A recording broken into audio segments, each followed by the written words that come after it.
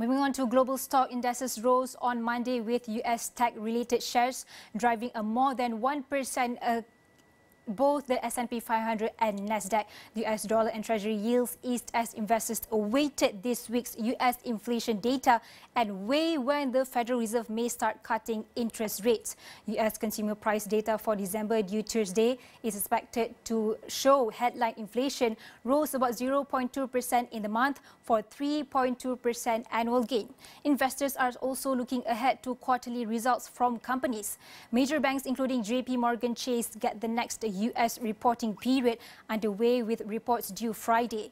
The S&P 500 Technology Index was up 2.5% in afternoon trading. The S&P 500's 24% rally in 2023 has increased valuations so much is riding on the upcoming results season. The Dow Jones Industrial Average rose 141.24 points or 0.38%. The gain 53.12 points or 1.14 points. And the jump at 279.94 points or 1.93%.